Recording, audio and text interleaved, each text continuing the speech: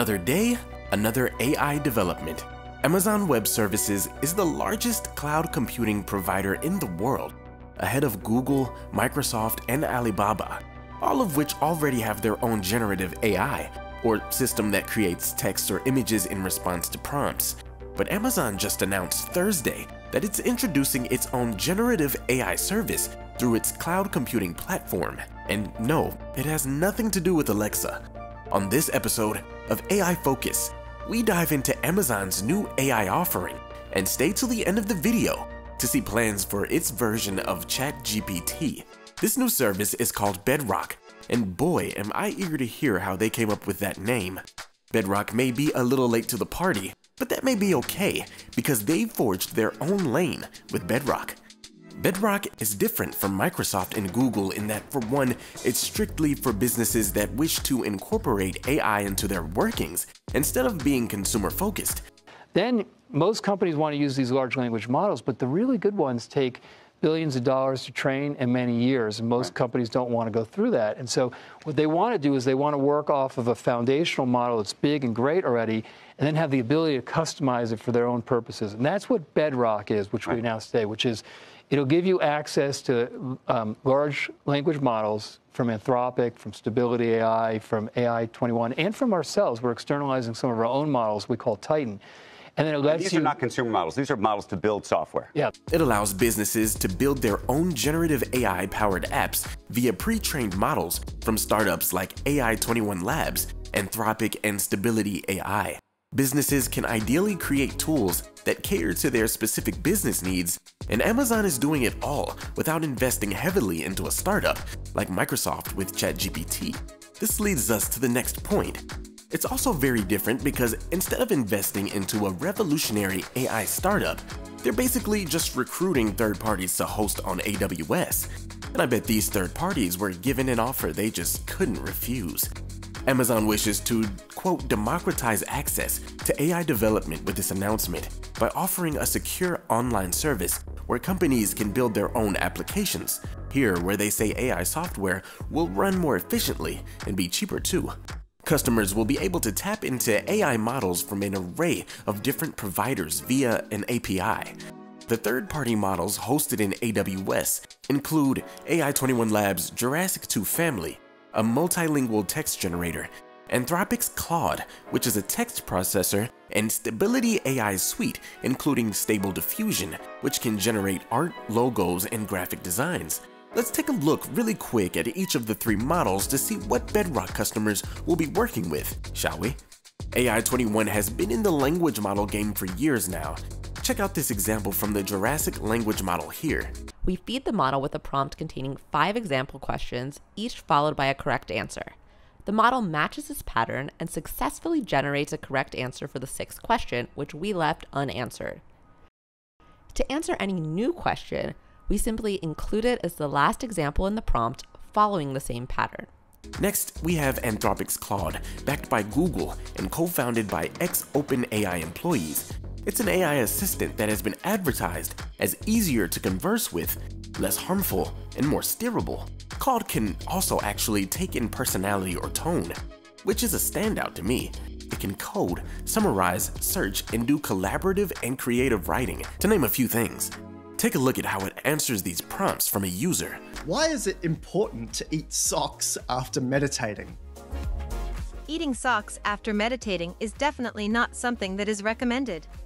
Meditation is meant to be a spiritual practice that focuses the mind and brings inner peace, so afterward you should focus on taking care of yourself by eating healthy, nutrient-dense foods. Eating socks or other random objects can potentially harm your digestive system, so I would strongly advise against that. And then we have Stability AI, which some of you might know. It's the $1 billion AI company that dabbles in AI models from everything to images and video to biology. But they're most famous for Stable Diffusion, a deep learning text-to-image model. With this, workers will be able to generate detailed images based on text. That is, if the company survives their recent lawsuit. More on that later in the video. This Bedrock thing is an interesting idea. People are already dissecting GPT-4 left and right, creating new plugins and finding new underground ways to use the LLM. Amazon seems like they're providing a safe and encouraging space for AI innovation in businesses. What could be the downside to this, if any? Let me know in the comments. By the way, if you're enjoying this content and you want to stay updated on all the latest AI news and updates in the most simplest ways, please feel free to subscribe to the channel. Now back to the video. But whatever downsides may exist to this is a very lucrative play for Amazon, one that may be worth $110 billion by 2030, according to Grandview Research. And it couldn't have come at a better time, as Amazon's net income fell last year, forcing closings and the laying off of 27,000 people. In January, the company announced a $35 billion investment in data centers across Virginia to accommodate Amazon Web Services expansion, and now we see why. The VP of Generative AI at Amazon, which is a position I feel like they just recently made up, says that he feels like every app can be reimagined with generative AI, and they feel they can help businesses, quote, solve real-world problems at scale. Those who were paying attention may have seen this coming from a mile away, with Amazon's recent investment in generative AI tech and partnerships with generative AI startups.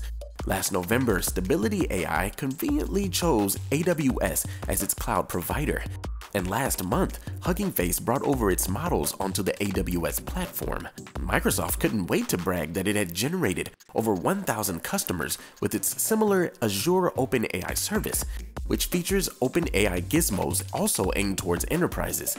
But there's legal risk when dealing with generative AI.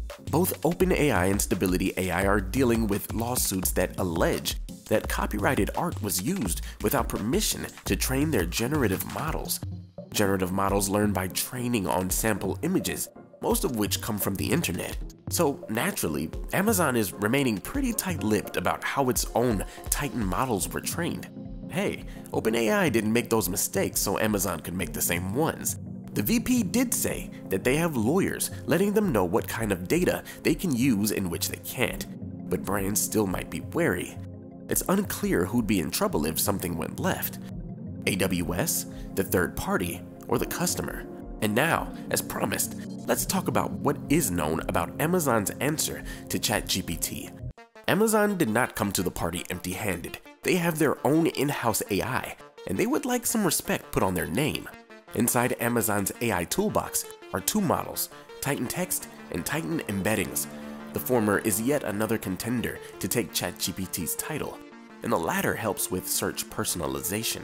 Titan Text can do the usual: write blog posts and emails, extract info from databases, and summarize documents, but I'm sure it can't do better than the champ over at OpenAI. Just saying. The embedding model is interesting in that it translates words and phrases into numerical representations known as embedding, which contain the semantic meaning of the text, and no customer data is used in the training of the models, if you care about that. What do you think about Amazon Bedrock? Why or why not? Let me know in the comments below. In the meantime, click a video on the screen to watch something you haven't seen, and thanks for visiting AI Focus.